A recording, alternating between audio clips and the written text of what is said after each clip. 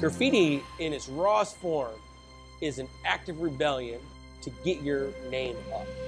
By way of doing that, you do vandalize people's property.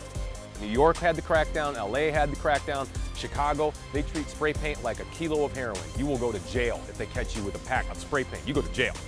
You know, isn't that always the case when authority deems it unfit for creatives to have a little more space to do what they want? You know, they crack down. You have to keep in mind, if you left home for the day and you came back at 4, there's 4 people tagging your house, how would you feel? And so if you look at it in that context, there is no free property out there.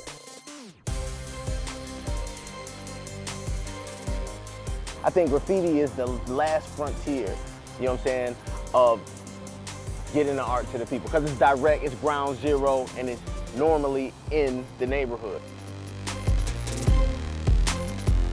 Graffiti to me is really just their only real true form of self-expression. It is a release, destroying things, vandalism, a sense of being rebellious. But out of that madness and chaos comes the beauty of creating images and murals such as street art.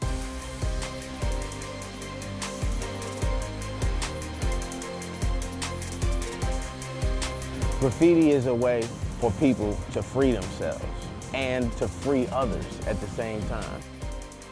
What I think the murals have done in the city is like holding up a mirror to people and saying, your life counts, you matter. Because the murals are about people's histories and stories, their triumphs, their struggles. I wish more people opened their minds and could see the honesty and the purity and the beauty of the art form than more of the bad aspects of it.